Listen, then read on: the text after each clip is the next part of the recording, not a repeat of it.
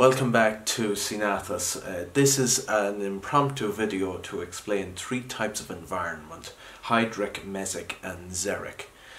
And this is to accompany a video that's going to be published tomorrow. Or if you're seeing this video in the future, I'll have the video linked up above here. So once you've seen this video, you can check out that other one. So basically there's three types of environment amongst ecologists that ecologist studies, and they are broken into Hydric, Mesic and Xeric.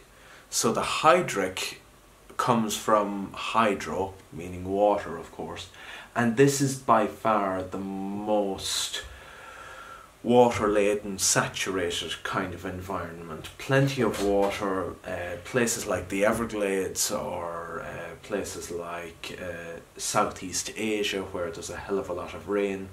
Mesic then is a nice mix of wet and dry, and an example of this would be the fringes of forests, tropical forests, that kind of area. Tropical forests would be the Hydric, but when you're talking about a fringe somewhere between the tropical forest and, let's say, savanna lands, that point between the two where there is some trees but there's a certain amount of grass also growing amongst them, that would be the Mesic environment.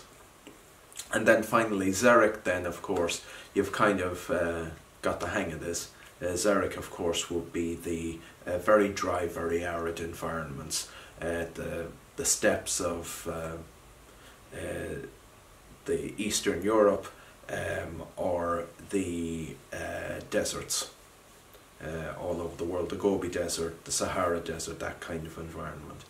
And the environments that I will be talking about in the video tomorrow, the video I have linked up here, will be talking about Mesic environments, and that seems to be a trend in Eastern Africa in particular, where the forests begin to disappear because there's this long gradual process of going from really wet to more arid, really dry.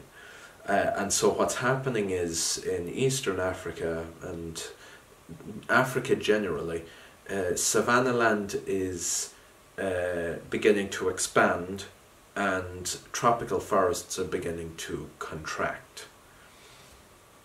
And that is essentially what this video is about. So those are the main things I just wanted to kind of talk about a little bit, just to explain it. That's it. Thanks very much for watching, and until next time, bye bye.